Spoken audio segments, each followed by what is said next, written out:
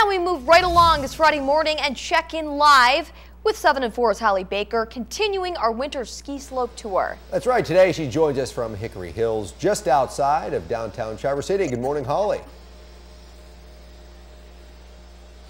Good morning, Brody. It's a pretty quiet, peaceful day out here on Hickory Hills Mountain, except for the hum of the snowmaking machine, which is going on right behind me. I'm here with Barry Smith. And Barry, you are the ski manager of this area. You know a lot about it. And it's snowing out here today, but yet we're still making snow. Why do you have to still make it? We found we can't rely on the natural snow. It's necessary to make snow. The trend with the climate changes, we've found that without snowmaking, we probably wouldn't survive. And it's great to survive in the ski business. So we've got a big pile going so far of snow. And then how does it work? Do you push it around, or how does it all work? That's correct. It takes a combination of cold temperature, high pressure water, and compressed air to make the snow.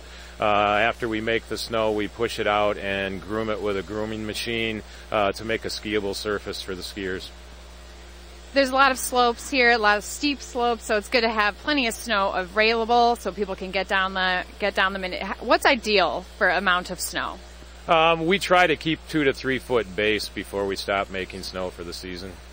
Wow, that's a pretty substantial waste. And one thing I've noticed about Hickory Hills is that it opens in the afternoon, about 3:30, and then you have a lot of lights. So do you draw a lot of people who prefer to ski at night?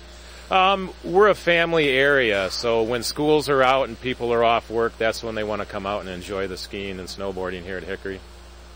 So I've also heard that it's almost easier to ski at night. How does that all work? Visibility with the lighting is pretty consistent, and yeah, it's just a great experience out here at night. It's kind of a different feel than a busy day with a lot of skiers out. I would think it's a little more peaceful as well. Oh, it is, definitely. Do you prefer to ski at night? I do. I mean, during the day, sometimes you have warm temperatures, softer snow, and the snow's a little more consistent at night. Great. We're out here at Hickory Hills. It opens during the week at 3:30. Most weekdays we're 4 till 8:30 at night. On weekends, 11 till 8:30 on Saturday and 11 till 5 on Sunday.